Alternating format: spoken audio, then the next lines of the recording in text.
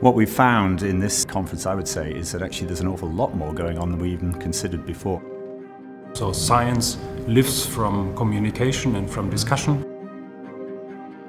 Industry needs academia to work with. I mean, we are in a way part of the R&D divisions. For us to meet people who are more out in the industry is really, really important to see what their concerns are, really. To try to solve some of the challenges or problems. Interacting with someone of a different academic discipline, different species experience, that can only improve the quality of the research. Renowned experts on one single topic, you know. We're not in a traditional meeting. Here we have a single focus, and I think that's one of our benefits. It's a bit of a who's who of scientists working on phytate. We want the academics to talk to each other, the commercial world to talk to the academics. We should be able to connect the science with the actual reality.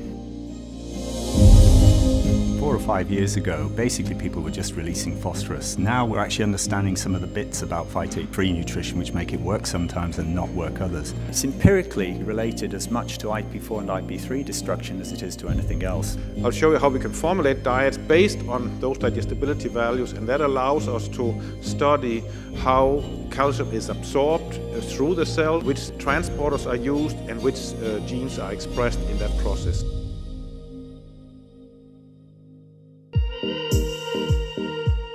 Phytate destruction in the intestinal tract has massive benefits on nutrient utilization and performance benefits. But phytate in the cells, actually in the tissues, it has benefits in cell metabolism, cell function, cell growth.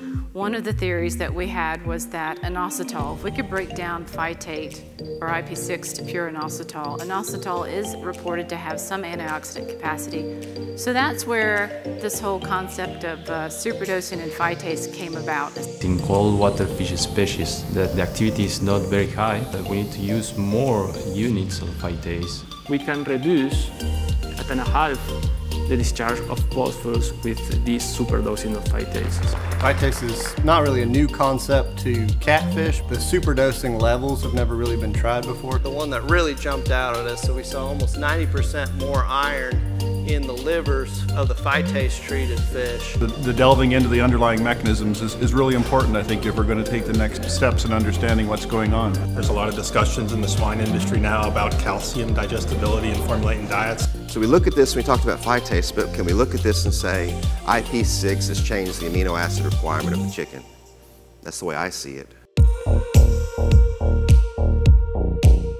We've come up with some reasonably good ideas of taking us forward to understand how and when and where to use phytases more effectively. What we see is the shift towards digestible phosphorus in the future is inevitable. So I think it's really trying to improve sustainability and precision in feeding. We're seeing benefits with anemia and with disease that were unexpected. Whether it's in phytate availability or perhaps an inositol requirement, I'm going to take that home again in terms of my own research.